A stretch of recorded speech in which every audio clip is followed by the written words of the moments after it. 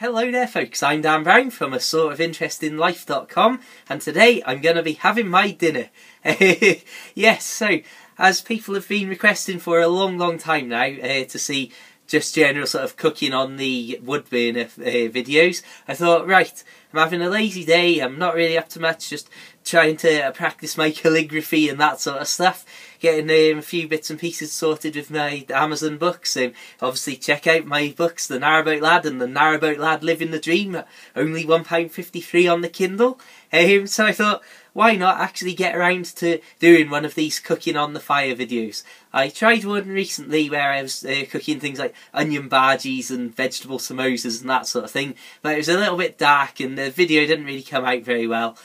So today, it's, like I say, just a lazy day. I think I'm going to head out on a bike ride after, so I'm just going to have soup and, I don't know, maybe some naan breads. Maybe one naan bread, actually. So, I suppose let's dive in. So, as you can see, my grubby fire here. This is a very small cylinder fire, custom made by whoever had Tilly before me. Please ignore things like the rope at the back. I can assure you this is all safe, but because I'm so obsessed with things like this, I can't help but add more and more stuff. And you literally, for this, lift it up and then you can drop more fuel in. This top ring as well, if I had a bigger pan, which unfortunately I haven't at the moment, that ring also lifts off. And then you can drop a pan over the entire length of it. But I'm quite happy to just take that one off and then chuck something across the top there like that. Just a side note here, as you can see I've obviously got a kettle, and this is how, over the winter months, I get most of my hot water. Literally just pop that on, and it's already been brought to the boil once, so I keep that then down at the side of the fire there by the ashtray, and that means then that it keeps it nice and warm, so after I've had me dinner, I can then literally use water that's also been heated up off the wood burner to do the washing up. As you can see, it's simple stuff. On goes a baking tray. On goes the naan bread. Well, I've opened the air vent a little bit just to give it a little bit of extra heat, and I don't know if you can hear the hiss that it's got. Maybe, maybe not. Perhaps not. But it's just simmering away there. The fire's not too wildly hot because it is actually, well, as you can see, a sunny day outside.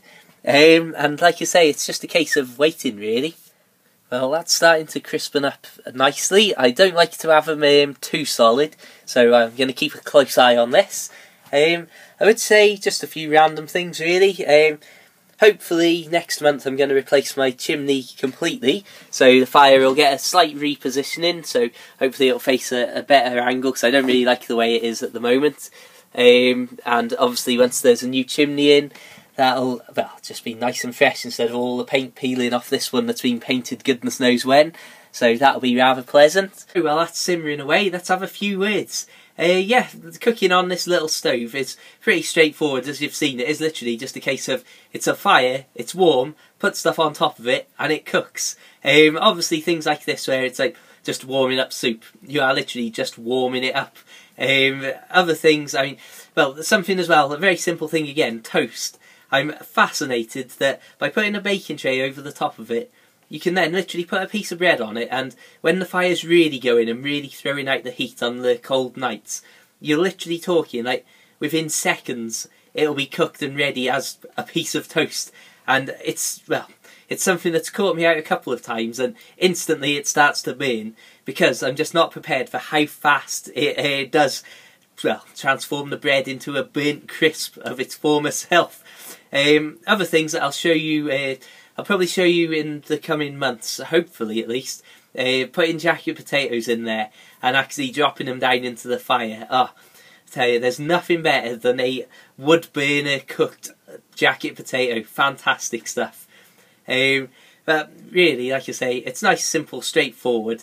I'm not sure what exactly people want from this video, other than to see me eating some soup and bread.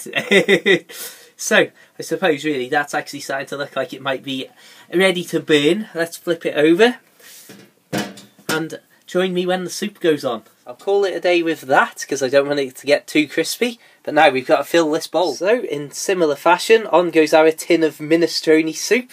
And, well, like I say, it's just a case now of stirring, making sure that it doesn't get too hot, and, well, enjoying when it's ready. You can see that it's just simmering away there, just steaming rather, and I think that's probably going to be good enough for me. It's got a little bit too hot, and I had to close up the drawer on the front, so it did start to have that telltale sort of big splats as it started to boil. So there we have it. Very simple, like I say, nothing fancy about this boy on a boat. And really, like I say, that's another thing. It helps keeps costs down, that instead of having to use the gas all the time, obviously you've got a fire going through most of the winter months, and just being able to make simple snacks and simple food like this, well, absolutely spot on. Right, it's time to dive in. Thank you very much for watching. I know this has been a pretty random video. I don't seem to be able to nail these cooking on the fire ones, even on this second time around. I'll say make sure you check out my other videos for a load more of Narrowboat life, and also an awful lot more. Like the Facebook page, subscribe to the videos, feel free to follow me on Twitter or add my personal Facebook account. And really, until the next time, just have a fantastic day. Farewell.